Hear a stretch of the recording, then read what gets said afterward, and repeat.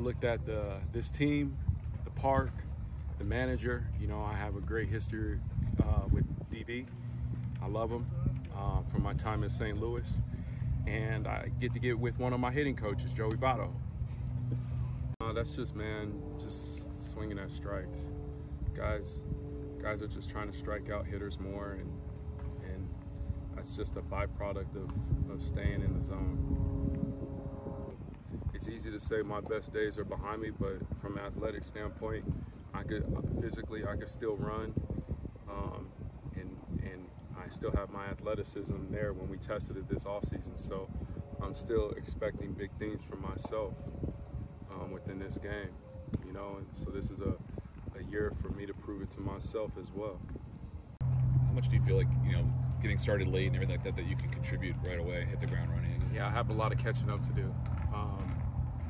I'll be on these backfields a lot, trying to get my game right, offense, defense, a lot of catching up to do. You know, these guys got, everyone in baseball pretty much got a 2-week head start from me, so I got to get to my playing shape than where I want to be.